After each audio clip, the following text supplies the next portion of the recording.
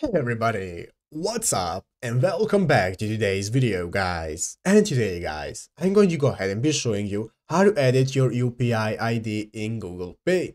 This is a very simple thing to do guys, so make sure to watch this quick and easy video till the very end and follow my steps correctly so you can make sure this works the same for you and that you can do this yourself.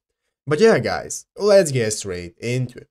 So guys, the first thing you want to do is go ahead and open up the official Google Pay application on your mobile phone if you haven't already. And after opening up the application guys, you'll be greeted by this home page right here, which is the main page of the application where you can see all of your info. As you can see, you can get set up, tap to pay, you can send or request money and so on.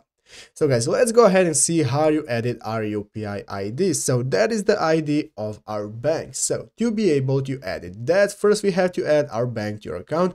And if we have already added it, now we can edit it. So let's go ahead and see how to do it. Go and click on your profile picture right here in the upper right corner. In the upper right corner, you will be able to see your profile picture. Click on that, and after clicking on it, you'll be greeted by this new page right here, which is your options and settings menu, where you can see all the options that you can access in settings, such as your wallet. You can invite your friends, see activated deals, and so on.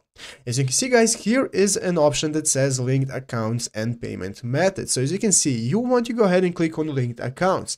Once you open up linked accounts, there you'll be able to see all your banks and your credit cards that you have added to your Google Pay account. So click on linked accounts, and in there find the bank that you want to edit the UPI ID for. Find it, click on it, and in there you'll be able to edit the info. So just change the UPI ID of your bank and you'll be able to change it to whatever you want.